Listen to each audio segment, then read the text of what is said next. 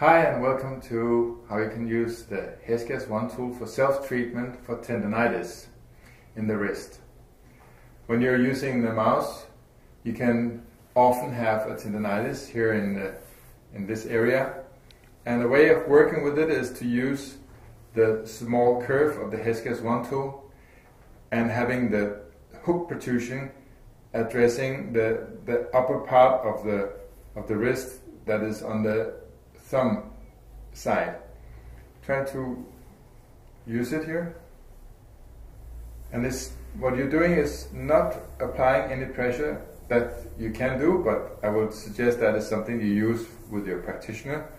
This is something where you just stroke the area to release the inflammation that is in the area.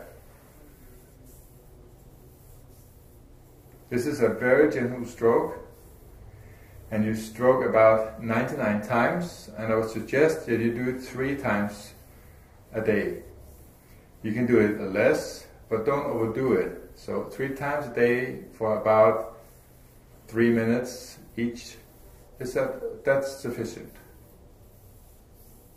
That's how you work with the pain of the tendonitis. Thanks for now.